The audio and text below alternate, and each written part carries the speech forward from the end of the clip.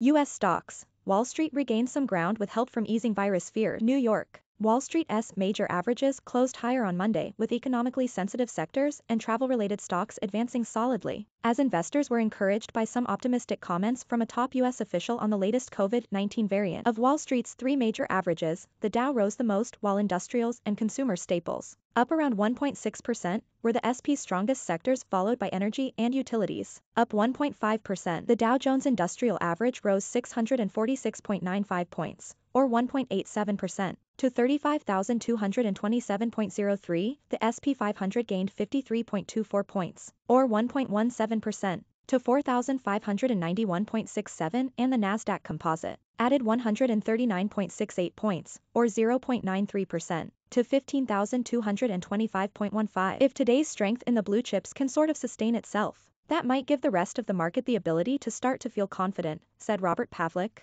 senior portfolio manager at Dakota Wealth Management. Kohl's Corp shares closed up 5.4% after hedge fund Engine Capital LP said it was pushing the department store chain to consider a sale of the company or separate its e-commerce division to improve its lagging stock price.